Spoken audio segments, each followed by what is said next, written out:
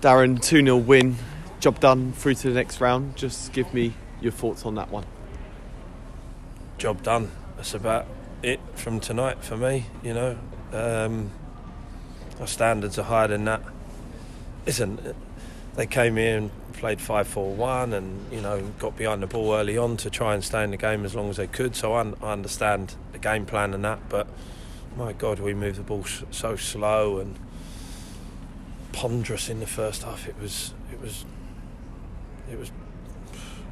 nowhere near our capabilities. And then for a 10-minute spell at the start of the second half, there looked like there was a little bit more urgency about what we was trying to do. And then we obviously got the goal. And then for the last 10 minutes or so, you know, once we'd got the second goal and they're just slinging balls down our throat to try and get back in. They have one or two possibilities and that, but you know, it is only job done tonight. Our standards are better than that. It's one of the big positives to come from tonight, the way we did defend when they came at us for that almost 10-15 minute spell. A lot of long balls into the air, and the likes of Charlie Adams, Elliot Johnson, Dan Sweeney dealt with those balls particularly well.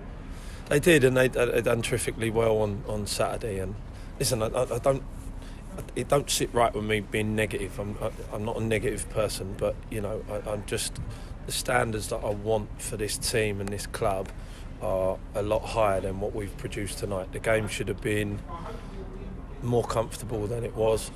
Even at the end, at 2-0 up, you know, we're making some decisions on the ball where we're trying to go and get a third, where you just got to manage the game, show some intelligence in your play and that. And you know, but like you say, we've stood up to them slinging balls in the box because they're trying to chase the game, but just really frustrated that, listen, we've kept a run going and we're through to the next round of the trophy, which is what we was here to do tonight. But I just want us to be better, that's all.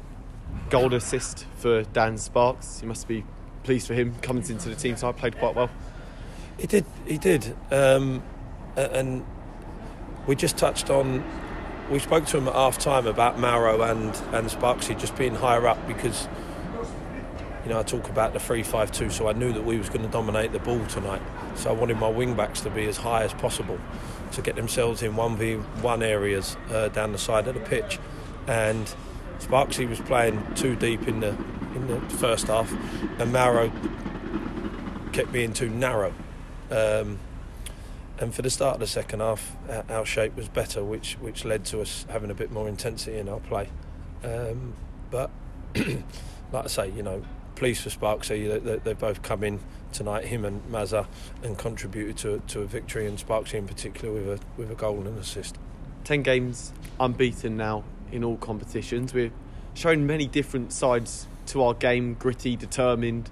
We've played some nice football along the way as well. You must be really pleased to get that 10th unbeaten, to get the unbeaten run to 10. Yeah, and I am, and I'll say it again, I don't want to be negative. I'm just a little frustrated that we've made it really difficult for ourselves tonight. It should have been, we can play better than that. But listen, the bigger picture is we're through. We've got 10 unbeaten. Confidence will be good. We will have Callum back around us on Saturday as well. I've obviously gave Mauro and Sparksy an opportunity tonight to get some minutes.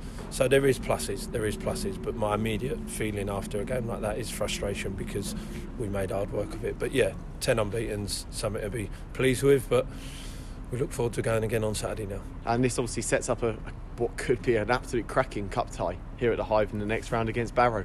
Yeah, we look forward to that. You know, they'll come here and play. They're a good side, and they're the team showing their consistency at the minute. But you know, we're happy with our run and where we feel that we're heading. So it'll be a game that we look forward to, and hopefully by then, like I say, we might have one or two back. I'll just touch on that now, actually, that you know, Shaq very nearly made it tonight to get himself involved in the squad, but you know, he's just not 100% right, and we don't want to take no chances. I don't want him to have any setbacks, because he's a great lad. So we felt it was better for him to miss out tonight. Ricardo is targeting the Woking game, so we was hopeful for this Saturday. and there still may be a small chance, but we're certainly hopeful that he'll be up and running by the Woking game. Harry Taylor's, 3 weeks away maybe, which will be a big plus. So listen, if we can stay in this run at the minute and keep picking up points, and then we're getting some injuries back, hopefully add into the group as well, it sets us up nicely for the running. And just lastly, I want to touch on the fans who have turned out tonight to cheer your team on. Despite obviously the first 2 games being called off, they come out here and got behind the team, and we've rewarded them with a victory. Yeah, listen, and I always appreciate their support, and the ones that turned up tonight can be, really grateful. The boys are always grateful for their support. We're pleased that we've given them another victory, and me personally, I always appreciate them coming and get behind me and the team. And I'd also like to mention the sort of dozen or so Farsley fans that made the trip, and I don't know if they were the same ones that made the trip last Tuesday, but credit to them for coming out after last week. So, I wish them a safe journey home, and credit to them as well. But really pleased for our fans that they've seen another win.